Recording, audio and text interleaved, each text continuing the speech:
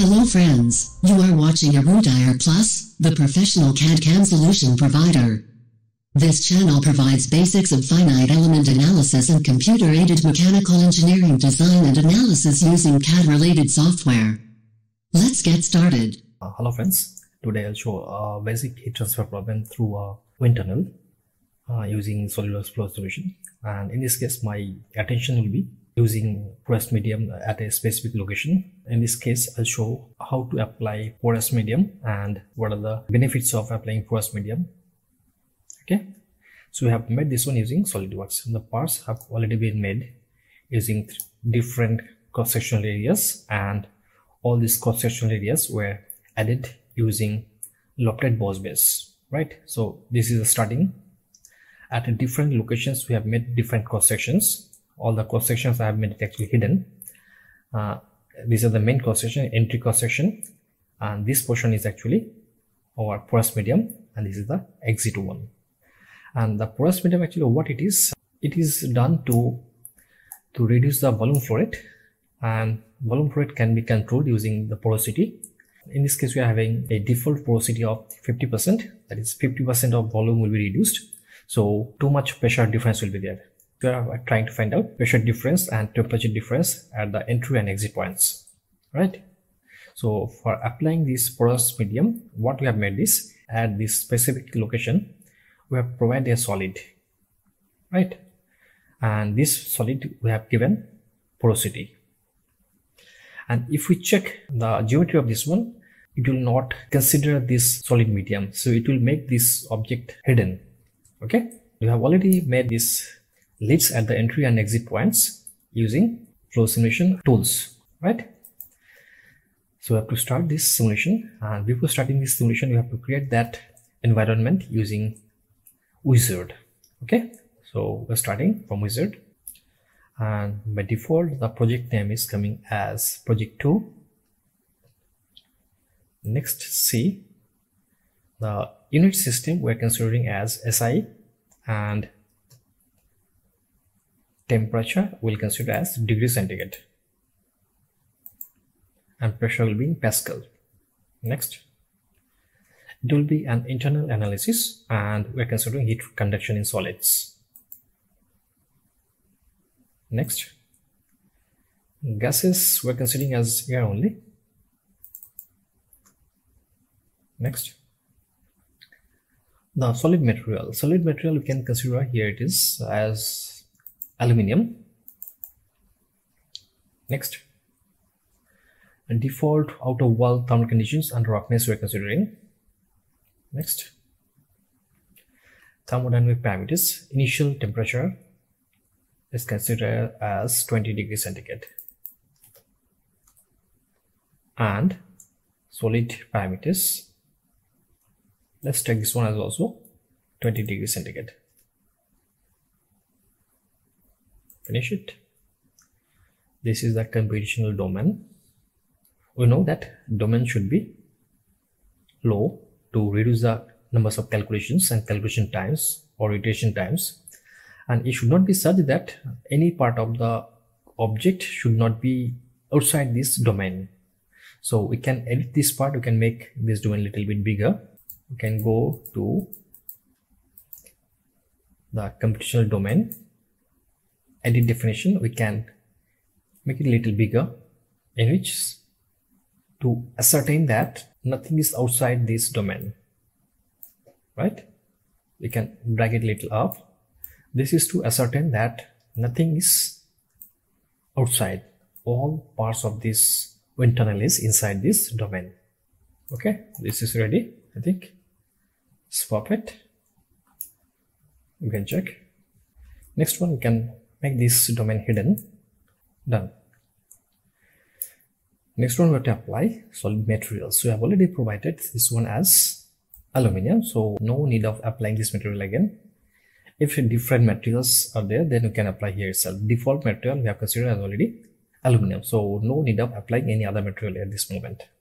Okay, let's apply boundary conditions. Now for better application of boundary conditions, it is always preferable to select a segmented view of this model. We can cut it from front plane.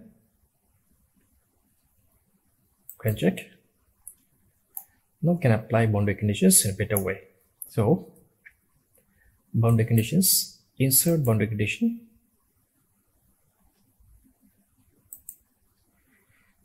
Our fluid was air and we want to provide air at a specific velocity. Let the inlet velocity be 0.5 meter per second. And thermodynamic parameter can provide the temperature of air as 60 degrees centigrade. What air we are providing, right? And that to be provided at this inlet location. Select, green check. Next we have to apply at the exit point, that will be equal to atmospheric pressure. Boundary conditions, insert boundary condition. It will be atmospheric pressure at the exit level. Green check. It is done. Two boundary conditions we have applied. Now we can apply porosity to the specific material. So it can be inserted from conditions. Porous medium, predefined. We are considering isotropic, that means in all directions porosity will be same, it will not be changing along any direction. So we have to select that specific location. The material is this one for our porosity. This isotropic medium. Green check. And we are considering really here in this case adiabatic condition. All the boundary conditions have been applied properly. You can define some goals, like it will be pressure difference at the entry and exit points, but at the same time we want to see temperature difference also. Because of this effect of this material, that is semi-permeable membrane or semi-permeable porous medium, can have a huge pressure difference at the entry and exit levels. Even along this cross section also we can see a huge change in pressure difference. Okay, so we're selecting some goals. Insert surface goals. We're going to have pressure and temperature differently. Let's select average pressure at entry.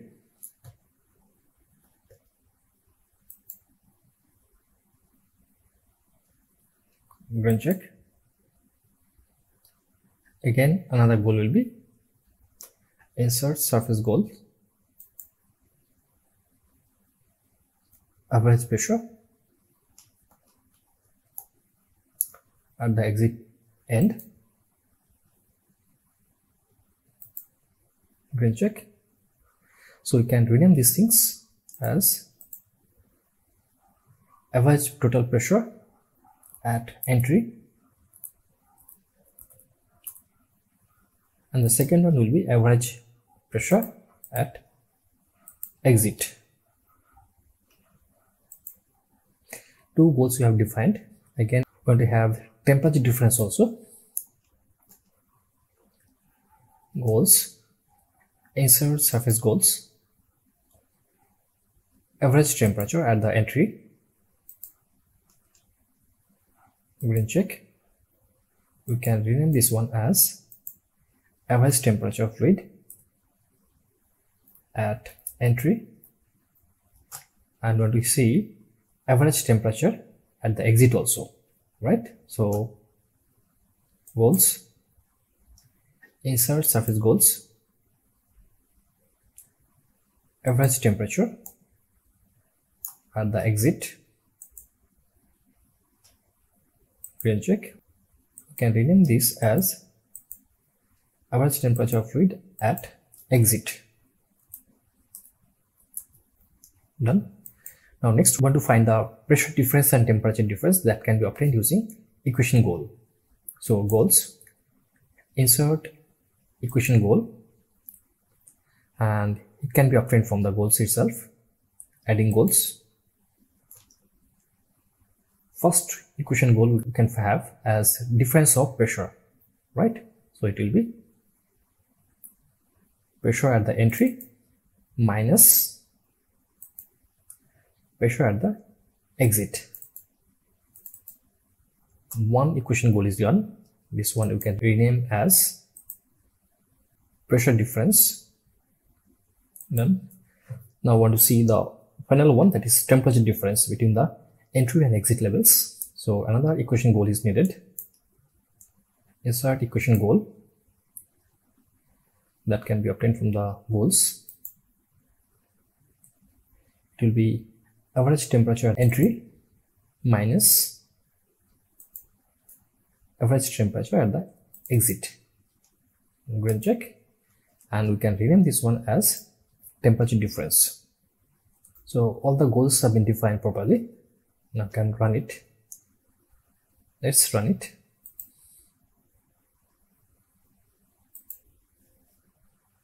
You can see the solver window. It has already started preparing the model. Iterations are yet to be started. Meshing is going on. It will take some time to get all these iterations to be completed. Whenever it is finished, we'll see the results and analyze it. The solver is finished. We can see the results here itself. Like the main difference in temperature between the entry and the exit level is 11.7738 degrees centigrade, and pressure difference is very less. It is 101,325 Pascal. I'm glad to see all these results from the original results itself. So let's close it and see the results. You can see the results from the cut plots itself. First, cut plots, insert. From the front plane, we'll see the pressure distribution. Let's see it. So across this porous medium, it is showing pressure distribution. Better to see these things in the form of an animation. Let's make it visible from the front plane, and we'll see these things in the form of animation. Cut plot 1, play. So we can see at the entry, pressure is very high. It is in the red region, and as it is approaching throughout this porous medium, its pressure is reducing, and that reduction is continuing throughout the end. You can see here it is changing. Pressure is decreasing from here to here. At this location, pressure is minimum, and the same trend is moving till the exit. Okay. Similarly, you can see the temperature also. Temperature of fluid, you can see. You can see temperature distribution here itself. Okay. Now we'll see one thing, like instead of this, we'll see surface plots also. Cut plots 1, clear and hide this part. Now we'll see surface plots across the whole surface of this wind tunnel. We'll see pressure distribution and velocity, etc. Let's see.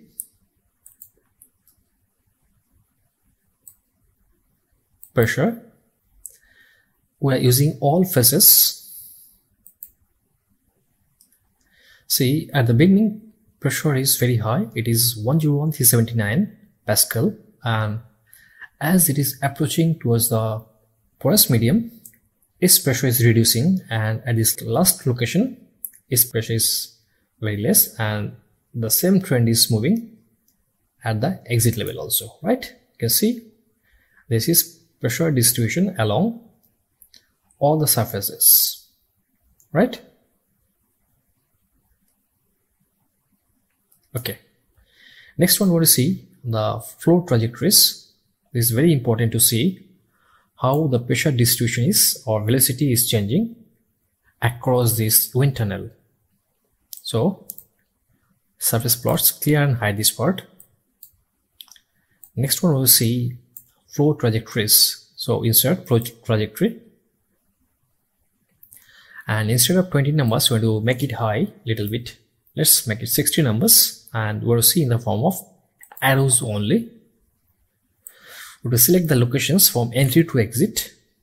So you can select these locations, select other, lead number 1, and again we have to select the exit also.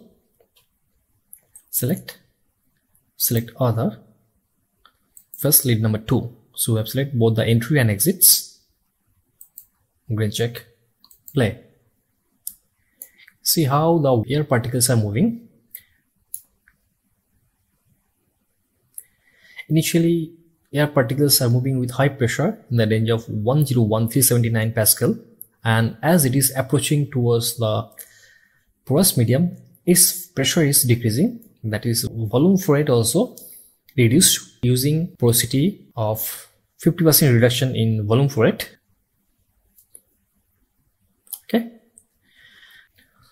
let's clear this part. We can see the gold plots, flow trajectories, clear and hide. Next we'll see the goal plots, that is our goals, what we decided, that we want to see. Goal plots, insert, see all the goals, show.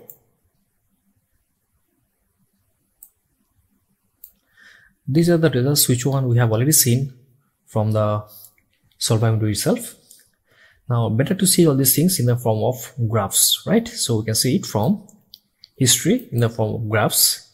Initially, you can see that total pressure at the entry, it was high, and as it was approaching towards the exit, its value is decreasing. Similarly, at the exit also pressure, you can see initially pressure is very less, it was increasing, and again it has started decreasing. Average temperature of fluid at the entry, it was 60 degrees centigrade. This is actually our input condition, so this one will not change because our initial temperature of air was 60 degrees centigrade, right? You can see the next one, average temperature of fluid throughout this wind tunnel. Initially it was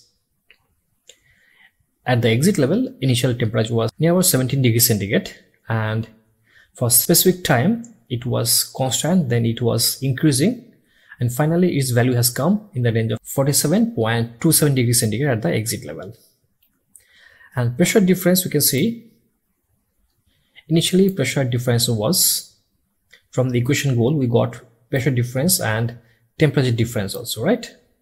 Initially it was near about, you can say this is 193.47 Pascal, and at the exit level the pressure difference is 54.25 Pascal, and temperature difference initially it was 40.40854 degrees centigrade, and at the exit the temperature difference is, you can see here itself, at the exit temperature difference is 56 degrees centigrade.